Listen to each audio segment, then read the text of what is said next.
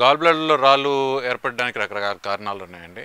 అందులో మెయిన్‌గా మనం చెప్పుకోదగినది పర్టిక్యులర్‌గా మన ఇండియన్ పాపులేషన్‌లో ఇన్ఫెక్షన్స్ అండి. ఇన్ఫెక్షన్స్ మనకి తినే ఆహారం వల్ల గానీ, తాగే మంచినీళ్ళ వల్ల గానీ, రకరకాల కారణాల వల్ల అయ్యే అవకాశం ఉంది. దీంతో పాటు కామన్‌గా చూసేది కొలెస్ట్రాల్ అధికంగా ఉండే వాళ్ళల్లో రాళ్ళు ఫామ్ అవుతాయి. దీన్ని కొలెస్ట్రాల్ స్టోన్స్ అంటాం. ఇన్ఫెక్షన్‌లో వచ్చే రాళ్ళని పిగ్మెంటెడ్ స్టోన్స్ అంటాం.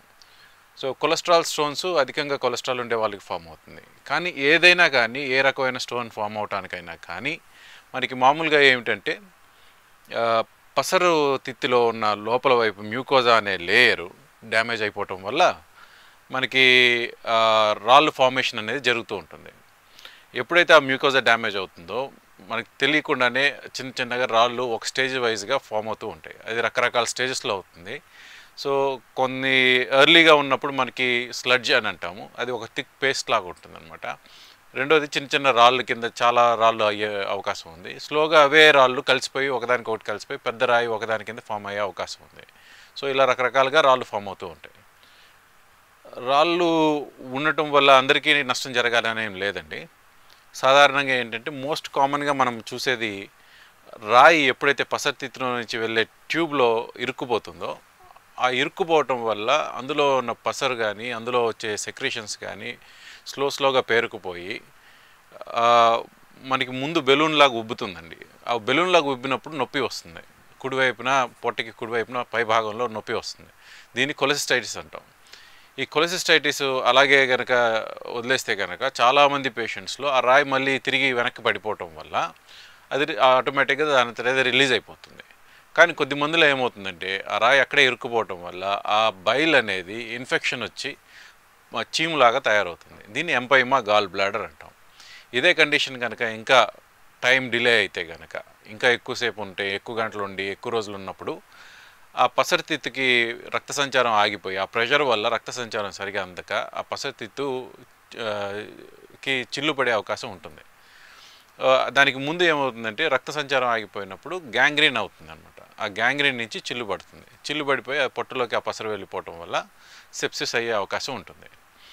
ఇదే రాయి కొన్నిసార్లు ఏమవుతుందంటే ఆ పసరితిత్తుకి అడ్డం పోయి కింద వైపుకి వెళ్ళి వేరే ట్యూబ్లో కామన్ బైల్ డక్ట్ అంటాం. అంటే ఆ లివర్ నుంచి వచ్చే ట్యూబ్లో ఏదైతే జాయిన్ అవుతుందో పసరితిత్తు ఆ లివర్ ట్యూబ్లో బ్లాక్ అవుతుంది. అలా బ్లాక్ అయినప్పుడు జాండీస్ అనేది వస్తుందన్నమాట.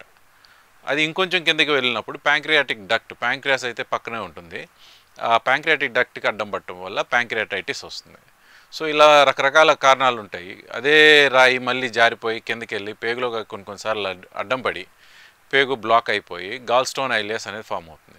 సో రాయి వల్ల ఒక ప్రాబ్లం కాదని రకరకాల ప్రాబ్లమ్స్ ఉంటాయి. కాకపోతే ఇది ఏ ప్రాబ్లం ఎప్పుడు వస్తుంది అనేది రాయి యొక్క సైజుని బట్టి కానీ రాయి ఎన్ని రాళ్ళు ఉన్నాయి అనే దాన్ని బట్టి కానీ నిర్ధారణ జరుగుతుంది. ట్రెడిషనల్గా టీచింగ్ ప్రకారం అయితే అందరు రాళ్ళు ఉన్న వాళ్ళందరికీ ట్రీట్మెంట్ అవసరం లేదనే చెప్తారు. కానీ మా పర్సనల్ ఎక్స్పీరియన్స్లో ఇండియన్ పాపులేషన్లో మనకి ఎక్కడైతే వైద్య సదుపాయాలు సరిగా లేవో ఇలాంటి చోట్ల ఏంటంటే మనం డిలే చేయడం మంచిది కాదండి. ఎందుకంటే ఎప్పుడు మనకి నొప్పి వస్తుంది, ఎప్పుడు కాంప్లికేషన్స్ అవుతాయి అనేది మనం చెప్పడం అనేది జరగదు. అది మనం ప్రెడిక్ట్ చేయలేం. సో ప్రెడిక్ట్ చేయలేనప్పుడు ఏంటంటే మనకి అంతా బాగున్నప్పుడు, మన స్థితిగతులు బాగున్నప్పుడు, మన ఆరోగ్యం బాగున్నప్పుడు ఇట్లాంటి సర్జరీలు చేయించుకోవడం అనేది ఉత్తమం. దానికి మెయిన్గా మా అబ్జర్వేషన్ ఏంటి అంటే మనకి ఇక్కడ ఏదైతే ఉందో మనకి హెల్త్ కేర్ సిస్టమ్ అనేది పూర్తిగా ఎస్టాబ్లిష్డ్ కాదు. మనందరం ఆల్మోస్ట్ 80% మంది ఇండియాలో మన జేబుల నుంచి డబ్బులు తీసి హెల్త్ ట్రీట్మెంట్ తీసుకుంటూ ఉంటాం. సో కొన్నిసార్లు మనకి డబ్బులు ఉండే అవకాశం ఉంటుంది, కొన్నిసార్లు ఉండదు. సో అలాంటప్పుడు మనకి ఎమర్జెన్సీ టైంలో ప్రాబ్లమ్స్ ఉన్నప్పుడు అనవసరంగా డిలే అయ్యేది కాకుండా మనం ఇమీడియట్గా సర్జరీ చేయించుకోవడం అనేది చాలా ఇంపార్టెంట్. సో మా పర్సనల్ సజెషన్ ఇండియన్ పాపులేషన్లో మా ఎక్స్పీరియన్స్ని బట్టి అయితే రాళ్ళు ఉన్నాయని తెలిస్తే పర్టికులర్గా చిన్న చిన్న రాళ్ళు ఎక్కువ రాళ్ళు ఉన్నప్పుడు వీలైనంత త్వరగా చేయించుకుంటే మంచిది. కారణం ఏంటంటే మనం ఇందాక మాట్లాడుకున్నట్టు రకరకాల ప్రాబ్లమ్స్ జాండీస్ కానీ, ప్యాంక్రియాటైటిస్ కానీ, గాల్ స్టోన్ ఐలియాస్ కానీ, కొలెసిస్టైటిస్ కానీ ఇట్లాంటివన్నీ మనం అవాయిడ్ చేసుకునేకి అవకాశం ఉంటుంది. అలా కాకుండా మనం డిలే చేయటం చేసి మనం ఈ ప్రాబ్లమ్స్ అన్నీ వచ్చిన తర్వాత సర్జరీ చేయించుకుందాం అనుకుంటే కనుక ఆ ప్రాబ్లమ్స్తో పాటు సర్జికల్ కాంప్లికేషన్స్ కూడా పెరిగే అవకాశం ఉంటుంది. సో అందుకని ఇది మల్టిపుల్ ప్రొసీజర్స్ అవసరం అయ్యే అవకాశం ఉంది. మల్టిపుల్ ప్రొసీజర్స్ అవసరం, మళ్ళీ ఎక్కువ రోజులు ఉండాల్సి వస్తుంది హాస్పిటల్లో. కొన్నిసార్లు పూర్తిగా లాప్రోస్కోపీ ద్వారా చేసే అవకాశం ఉండకపోవచ్చు, అలాంటప్పుడు ఓపెన్ సర్జరీ చేయాల్సి వస్తుంది. సో ప్రతి స్టెప్లోనూ మనకి కాంప్లికేషన్స్ పెరిగిపోతూ ఉంటాయి. అందుకని ఇట్లాంటివి మేము ఎర్లీగా రికగ్నైజ్ చేసినప్పుడే ప్రాబ్లం ఉన్నా లేకపోయినా సర్జరీ చేయించుకోమని చెప్తున్నాం. కాకపోతే మీరు ట్రెడిషనల్ మామూలుగా ఏంటంటే పుస్తకాల్లో చూస్తే కనుక, మా డాక్టర్స్ టీచింగ్లో చూస్తే కనుక కొంతమంది పేషెంట్స్కి, పర్టికులర్గా ఇమ్యూనో కాంప్రమైజ్డ్ పేషెంట్స్కి లేదా డయాబెటీస్ ఉన్న వాళ్ళకి, ఇంకా ఇతరత్ర డిఫికల్ట్ ప్రాబ్లమ్స్, మెడికల్ ప్రాబ్లమ్స్ ఉన్న వాళ్ళకి ఈ పెయిన్ అనేది తెలియదు కాబట్టి అలాంటి వాళ్ళకి మాత్రం ఎర్లీగా సర్జరీ చేసుకోవాలి, మిగతా వాళ్ళందరికీ వెయిట్ చేయొచ్చు అని చెప్తారు. కానీ ఇండియన్ పాపులేషన్లో అది సూటబుల్గా అనిపించడం లేదు మా ఎక్స్పీరియన్స్లో. సో అందుకని మేము అందరికీ, స్టోన్స్ ఉన్న వాళ్ళందరికీ సర్జరీ చేయించుకోమని రికమెండ్ చేస్తాం. యూజువల్గా ఇది లాప్రోస్కోపీ ద్వారా చేస్తామండి. ఆల్మోస్ట్ ఇప్పుడు మనకి చూసినట్లయితే దేశంలోనే 70-80% ఆఫ్ గాల్ బ్లాడర్ సర్జరీస్ ఏదైతే ఉన్నాయో అన్ని లాప్రోస్కోపీ ద్వారా చేయడం జరుగుతుంది. ట్రెడిషనల్గా 1990 దాకా, 2000 దాకా కూడా చాలా వరకు మనకి ఓపెన్ సర్జరీలే జరుగుతాయి. ఇంకా చాలా చోట్ల ఓపెన్ సర్జరీలే జరుగుతూ ఉన్నాయి. ఓపెన్ సర్జరీ నుంచి మనం కంప్లీట్గా ఇవాల్వ్ అయ్యి టెక్నాలజీ డెవలప్ అవడం వల్ల లాప్రోస్కోపీ సైడ్ వచ్చాం.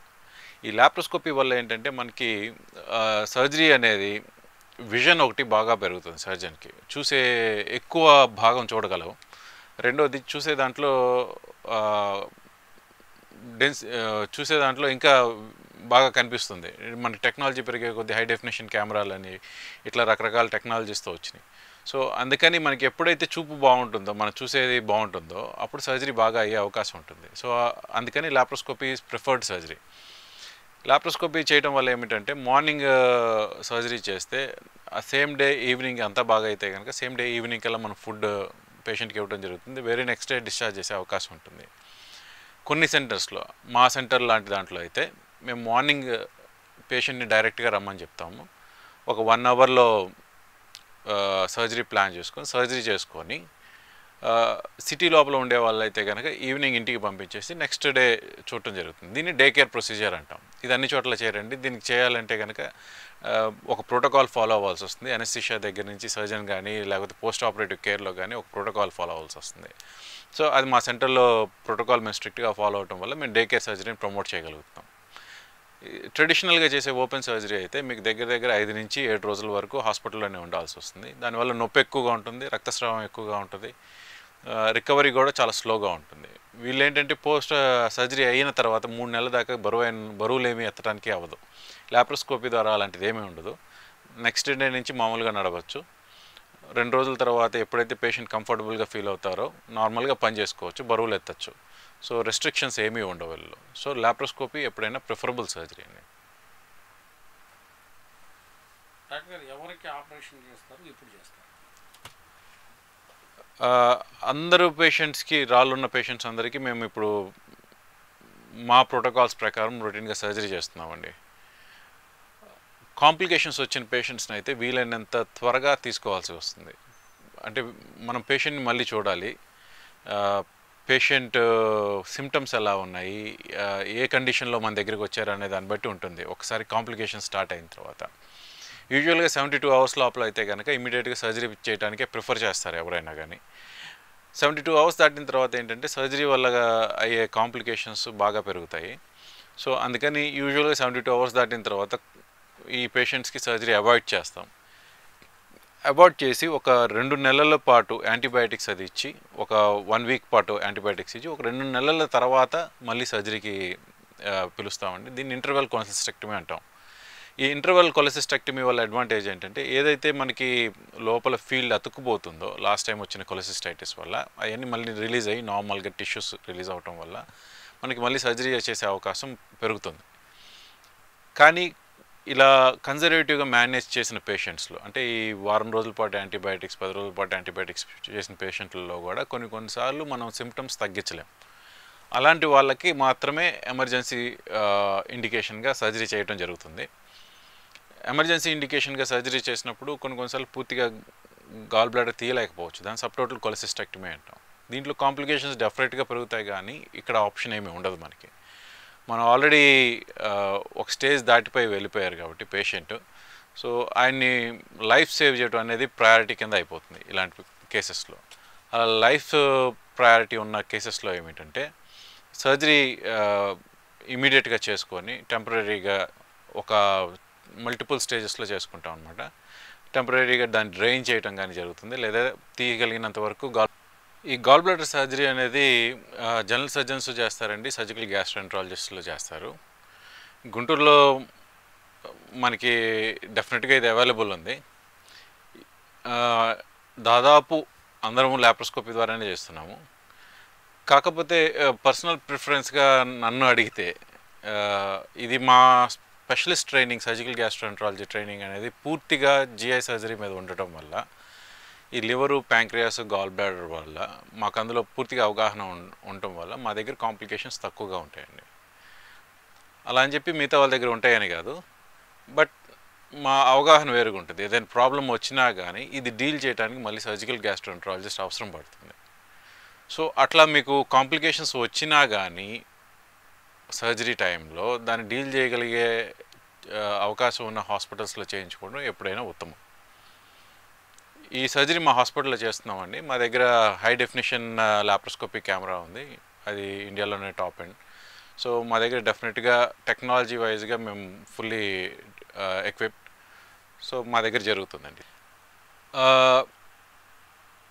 లాప్రోస్కోపిక్ కొలెసిస్టెక్టమీ అంటే గాల్ బ్లాడర్ ఏదైతే లాప్రోస్కోపీలో తీస్తామో, ఈ సర్జరీలో కాంప్లికేషన్స్ చాలా తక్కువగా చూస్తామండి. మామూలుగా చెప్పుకుంటే మనకి 0.02% ఛాన్సెస్ ఉంటాయి కాంప్లికేషన్ అయ్యేదానికి. కాకపోతే ఆ అయిన కాంప్లికేషన్ మాత్రం మీకు ఈ చిన్న సర్జరీని పెద్ద సర్జరీ చేసేస్తుంది. So minor surgery major surgery కింద కన్వర్ట్ అయిపోతుంది ఇమ్మీడియట్గా. ఈ కాంప్లికేషన్ ఏమవుతుందంటే మనకి గాల్ బ్లాడర్ తీసే టైంలో పర్టికులర్గా difficult cases, neglected cases, complicate అయిన కేసెస్ని చేసేటప్పుడు మనకి పసర్తిత్తు జాయిన్ అయ్యే ట్యూబ్ ఏదైతే ఉందో ఆ రెండు అతుక్కుపోతాయి. పూర్తిగా అతుక్కుపోయినప్పుడు సరైన అవగాహన లేకుండా సర్జరీ చేసినప్పుడు దాన్ని ఎర్లీగా డిటెక్ట్ చేసి చేయాల్సిన దానికన్నా అనవసరంగా చేసినప్పుడు ఈ ట్యూబ్ ఏదైతే వస్తుందో లివర్ నుంచి దాన్ని కట్ చేస్తాం. అంటే కామన్ బైల్ డక్ట్ని కానీ కామన్ హెపాటిక్ డక్ట్ కానీ కట్ చేసే అవకాశం ఉంటుంది. ఎప్పుడైతే ఇది కట్ చేస్తామో మనకి ఆ పసరు అనేది ఇక చిన్న పేగులోకి రాదండి, డైరెక్ట్గా పొట్టలోకి రిలీజ్ అయిపోతూ ఉంటుంది. దానివల్ల పొట్టంతా పసరుతో నిండిపోతుంది. అది రికగ్నైజ్ చేయకపోతే ఆ ప్రాబ్లం, ఆ పసరు నిండిపోయి ఆ పసరు ఇన్ఫెక్షన్ అయ్యి అది ప్రాణానికే ప్రమాదం. సో అందుకని మనం ఒకవేళ ఆ పసరు నాళం ఏదైతే ఉందో దాన్ని కట్ చేసినా దాన్ని రికగ్నైజ్ చేయగలిగితే అప్పటికప్పుడు మనం సర్జరీ చేసుకునే అవకాశం ఉంటుంది.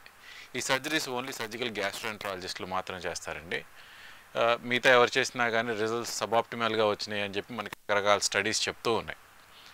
సో ఆ సర్జరీ చేసుకున్నట్లయితే కనుక మనకి మళ్ళీ ఆ ట్రాక్ట్ క్రియేట్ చేసే అవకాశం ఉంటుంది. ఇది మేజర్ సర్జరీ. దీనికి కూడా ఫుల్ ఎక్విప్డ్గా ఉండాలి, సర్జన్ ట్రైన్డ్ అయి ఉండాలి, వెల్ ట్రైన్డ్ అయి ఉండాలి. రొటీన్గా గాల్ బ్లాడర్ మీద కానీ కామన్ బైల్ డక్ట్ మీద కానీ సర్జరీలు చేసే వాళ్ళు అయి ఉండాలి. కొన్నిసార్లు ఏమవుతుందంటే పసరు తిత్తు నాళం కాకుండా మనకి రక్తనాళాలు డ్యామేజ్ అయ్యే అవకాశం ఉంది సర్జరీ చేసేటప్పుడు. అట్లా రక్తనాళాలు డ్యామేజ్ అయినా కానీ ఆ బైల్ డక్ట్ అనేది పూర్తిగా ఇంజ్యూర్ కాకుండా కొంతవరకే ఇంజ్యూర్ అయినప్పుడు మనకి స్ట్రిక్చర్ ఫార్మేషన్ అనేది జరుగుతుంది. అంటే కురచకపోతుంది. ఆ బైల్ డక్ట్ అనేది రౌండ్గా ఉండే ట్యూబ్ మనకు కురచకపోయి నేరో అయిపోతుంది. అలా నేరో అయిపోయిన డక్ట్లో నుంచి పసరు బయటికి రాక పేషెంట్కి జాండీస్ అనేది ప్రొడ్యూస్ అవుతూ ఉంటుంది. ఇలాంటి పేషెంట్స్ని మనం రకరకాలుగా డీల్ చేయొచ్చు. ఒకటి ఈఆర్సిపి ద్వారా స్టెంటింగ్ వేయటం, డైలటేషన్ చేయటం అనేది ఒక పద్ధతి. అలా ఫెయిల్ అయిన పేషెంట్స్కి ఏం చేస్తామంటే సర్జరీ చేయాల్సి వస్తుంది. మళ్ళీ అదే మేజర్ సర్జరీ, కాకపోతే అక్కడ పూర్తిగా కట్ అవుతుంది, ఇక్కడ పూర్తిగా కట్ అవ్వదు. సో అలాంటి వాళ్ళకి మళ్ళీ మేజర్ సర్జరీ చేసుకొని హెపాటికోజెజ్నాస్టమీ అనే సర్జరీ చేస్తారండి. ఇది ఓపెన్ సర్జరీ చేసే అవకాశం ఉంది, లాప్రోస్కోపిక్ కూడా చేస్తారు.